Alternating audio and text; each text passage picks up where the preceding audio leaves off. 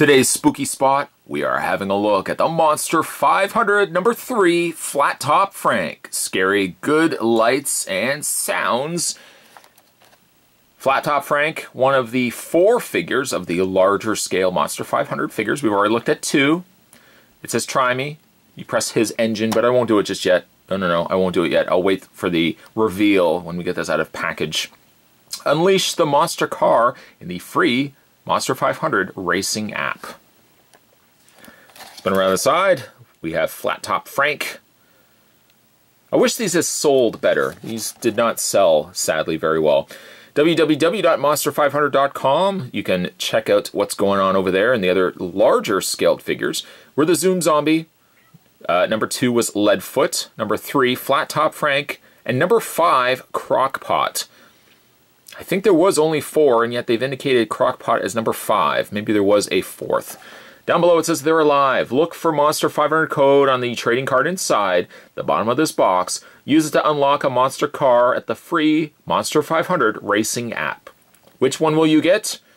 The only way you'll find out is to use the terrifying code. Spot's going to take a spooky break. I'm going to open this up.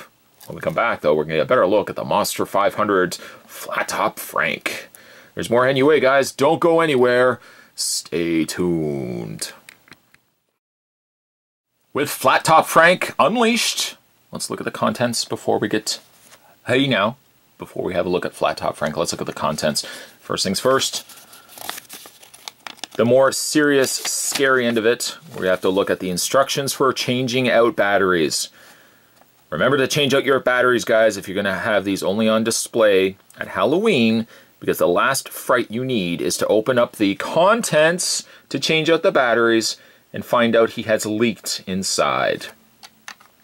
Woo! Leaky batteries is nothing to kid about.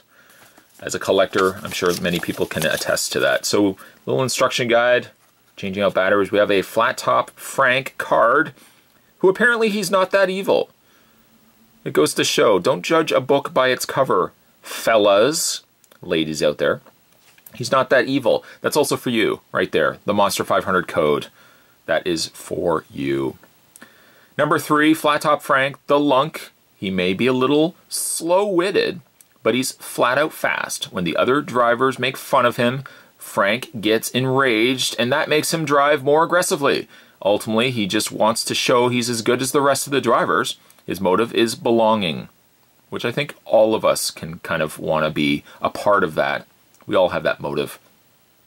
Unless you're a vampire. Vampires don't tend to want to hang around with people. They're real jerks.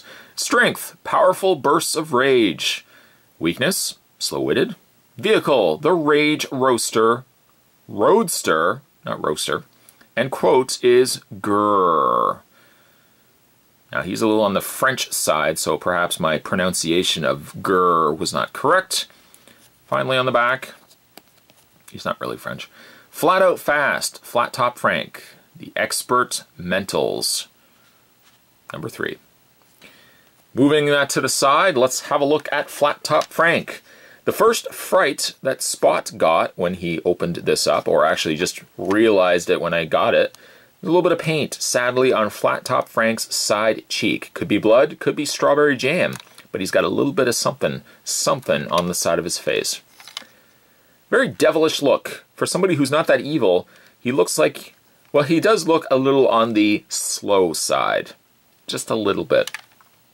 He's happy, though, with whatever he's doing, though sinister, yes. He does look like he is enjoying himself.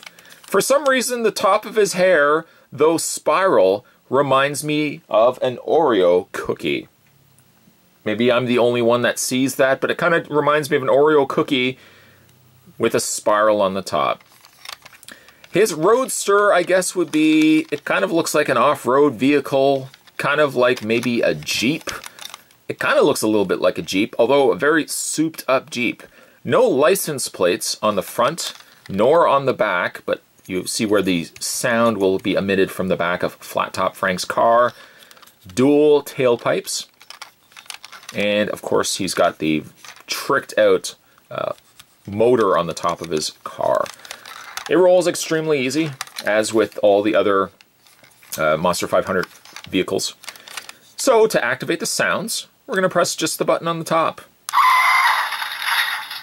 Probably not the best sound to first start this review with, but we'll press it again. You can hear the electricity of Frankenstein here. And finally, it sounded like a growl and a burp. There's only 3 sound effects, that's all you're going to get. But there are lights, at least, also in the translucent red motor, which is a nice touch as well. Speaking of nice touches, check out Frankenstein, or Frankenstein's monster here. Flattop Frank, what I do like about it too, is that they've incorporated the idea that he's comprised of different things, different people.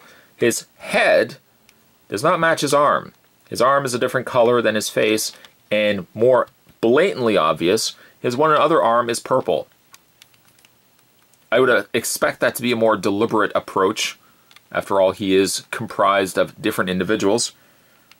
I think that's kind of cool. I like that. Another fantastic Monster 500 figure. Today's spooktacular spot, we're having a look at the Monster 500 Flattop Frank. Stay tuned, guys. Spot's going to have more spooky spots heading to you this month of Spottober. Thanks for watching.